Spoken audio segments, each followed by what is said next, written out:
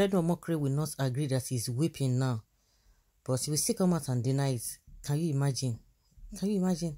He should be whipping by now, seriously. But you know that all these politicians, they no get shame. This good luck Jonathan, another.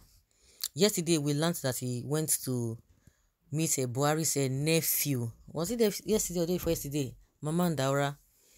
Again, yesterday he met with the party chairman Adamu. Now we are hearing that the former president Goodluck Jonathan has secretly submitted his All Progressives Congress APC presidential nomination and expression of interest forms.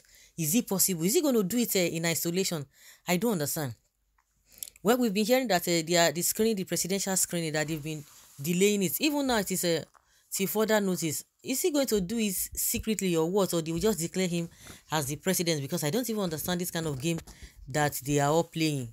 Sahara reporters on Thursday learned that Jonathan submitted the 100 million naira forms a few days earlier in the national chairman of the ruling party, Abdullahi Adamu. His form has secretly been submitted. He submitted his nomination form through the APC chairman a few days ago.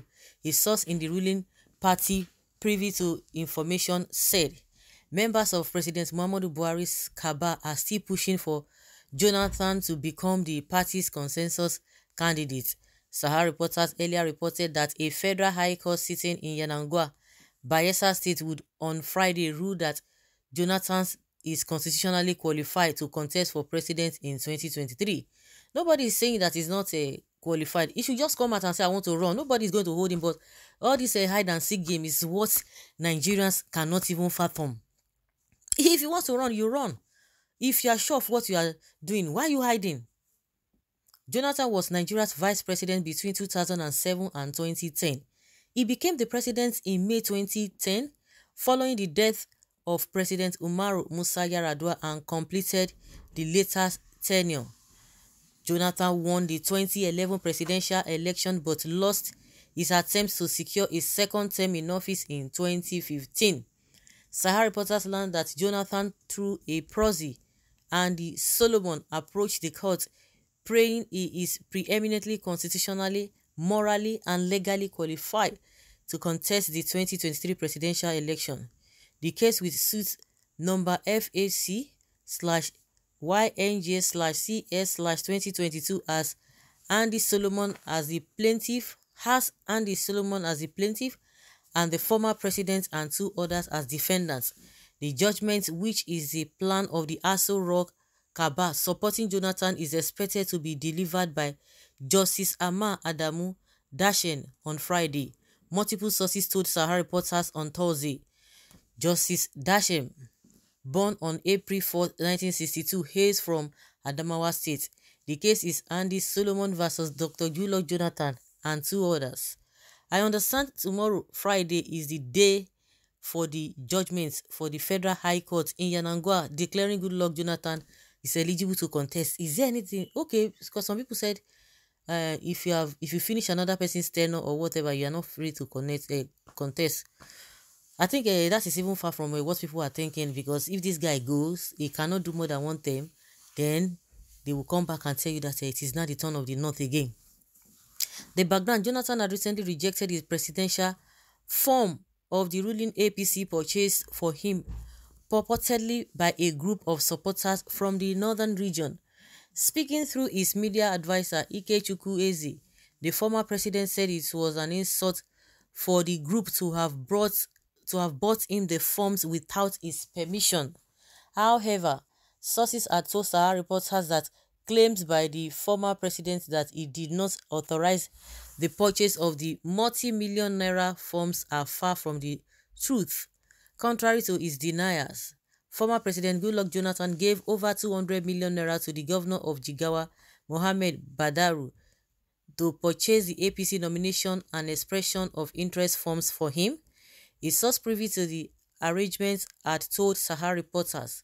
Interestingly, the Jigawa governor, Badaru, had also joined other interested presidential aspirants to vie for the ticket of the APC by buying the 100 million naira nomination and expression of interest forms. He's saying, I will join the presidential race since everyone knows I'm a highly qualified person to do the job. Badaru was quoted as saying during an APC stakeholders meeting held at Government House in Duse recently. The governor was also said to have told the gathering during the meeting that he was pressurized by his colleagues to contest for the presidential seat. His media aide, Anwalu Sankara, had said his principal had sought President Buhari's blessings before buying the forms. But Sahara reporters learned that the Jigawa governor had bought the forms and come up with the statement as a ruse to deceive Nigerians, as he was indeed working for Jonathan.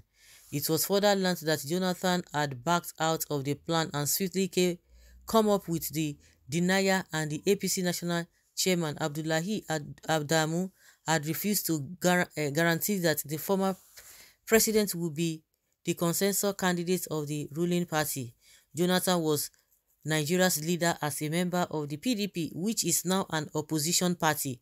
The reason why Jonathan gave him that much money, over 200 million naira, was that he asked the governor to buy himself a form too in order to cover up the deal, a source had said. And upon purchasing the form, Jonathan alerted Buhari. Buhari told him to meet him with the APC national chairman, Abdullahi Adamu, but Adamu said he can't even guarantee him as a consensus candidate. At that point, Goodluck Jonathan Ebele started denying that he purchased the form, another source had said. Sahara reporters broke the story of how a cabal in the ruling APC had pushed for Jonathan to succeed Buhari after being impressed by how the former president never openly criticized Buhari government despite its ineptitude and the insult the APC as an opposition party hurled at him, Jonathan, ahead of the 2015 presidential election. The fact that Jonathan cannot spend more than one term in office if they manage to get him there, it's also not lost on the cabal. However, Sahara reporters has also reported how Jonathan was later called a betrayer by the cabal after he failed to fulfill some of the conditions given to him, including convincing some PDP governors to defect to APC, following speculations that Jonathan was preparing to defect to the ruling APC and seek the presidential ticket of the party. Some Nigerians, including human rights lawyer Femi Falana SAN, argued that his candidature will breach the constitution. Other Nigerians have also expressed different opinions on this issue. Falana had based his opinion on Section 137 of 3 of the Constitution, which provides as follows: A person who was sworn in to complete the term of which another person was elected as president shall not be elected to such office for more than a single term. Falana had said, some people have said that the amendment is not retrospective and therefore cannot apply to Dr. Jonathan. Assuming without conceding that the amendment is not retrospective, it is submitted that under the correct constitution, a president or governor cannot spend more than 2 terms of 8 years. In other words, the constitution will not allow anyone to be in office for more than a cumulative period of 8 years. In Mawa versus in Yanko, okay, and all those whatever they are quoting, it happens so and so. It is not in dispute that Dr. Jonathan became the president of Nigeria in 2010 following the sudden death of President Umaru Yar'Adua. He later contested and won the 2011 presidential election. Having spent 5 years in office as president, Dr. Jonathan is qualified for contesting the 2023 election. The reason is that if he wins the election, he will spend an additional term of 4 years. It means that he would spend a cumulative period of 9 years as president of Nigeria, in utter breach of Section 137 of the Constitution, which provides for a maximum 2 terms of 8 years. You can imagine. Okay, well, let's keep our finger crossed. This man, okay, we'll go and arrest Mr. Jonathan and leave the stage for those who have passion and fire in their bones to make a better Nigeria, be a Mandela for Nigeria. He will lose again in 2023, not because we don't love him, but because he betrayed our trust and confidence to go to the party that disgraced, ridiculed, rubbished, and rigged him out of office. The same APC-led government that failed to investigate or arrest those that attempted to assassinate him. It's all right. We have also secretly heard. Even if a light lets him submit his interest form in the middle of the night, he is going to be disgraced. Oh my God, he's going to be disgraced. So guys, let's hear your opinion on this matter, because this one, a past person.